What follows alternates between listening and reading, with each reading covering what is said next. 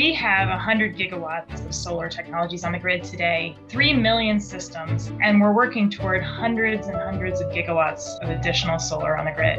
As we transition to systems that have greater fractions of generation provided by renewable power, we need ways to deal with that intermittency. We have a project focused on developing next generation power systems that are based on power electronics inverters. We want to model, analyze, design the future inverter-based grid based on renewables. The traditional inverters that are on the grid today are what are called grid following. Those are based on the assumption that you have this stable grid that is already provided to you. A grid forming inverter completely dispenses away with the notion that you need an energized, stable system that you're connecting to and following on. We're developing technologies that can enable solar, wind, and battery storage to not only keep the grid as reliable as it is today, but to enhance the grid's ability to recover quickly in the event of a natural disaster.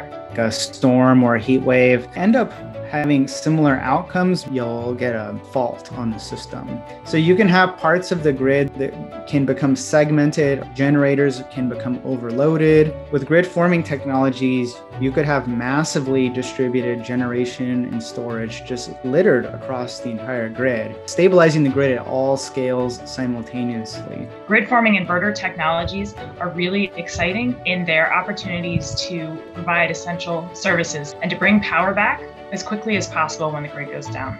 We need to unify the operation of next generation power electronics inverters with traditional generators. If we bring these two generations of technology together, then we can ensure that our grid is stable not only today, but as it evolves.